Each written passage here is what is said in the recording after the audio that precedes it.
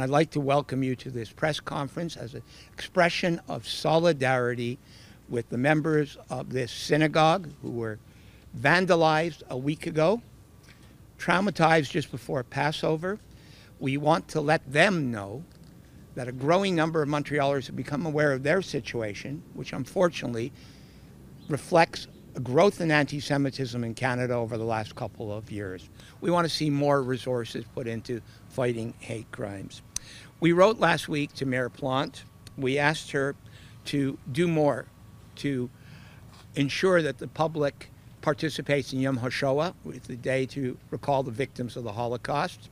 That will this year be the evening of April 17th to 18th. When we heard about this, there's a lot of emotions going through it. We decided to do something because we believe that we have to go beyond words. We have to go beyond words of condemnation, words of denunciation of hate, and a form of psychological terror on the Jewish community and on members of this synagogue. And we believe that we have a duty to speak up. We have a duty to come together and support.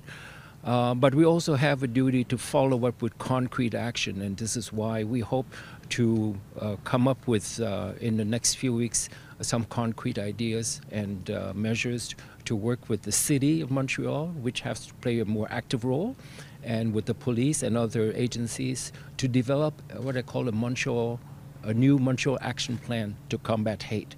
So by coming together today, we want to show to those who commit hate, who want to inflict pain and violence on others, that there is a community of communities that will stand up in support of the Jewish community, in support of any other minority community that has always been the target of hate.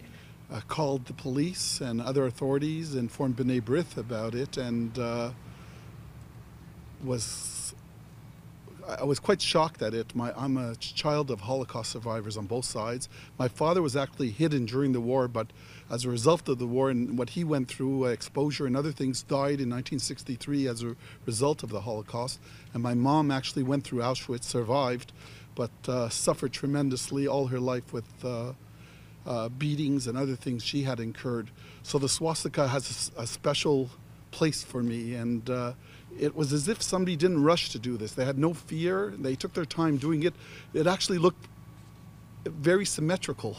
So it was quite shocking.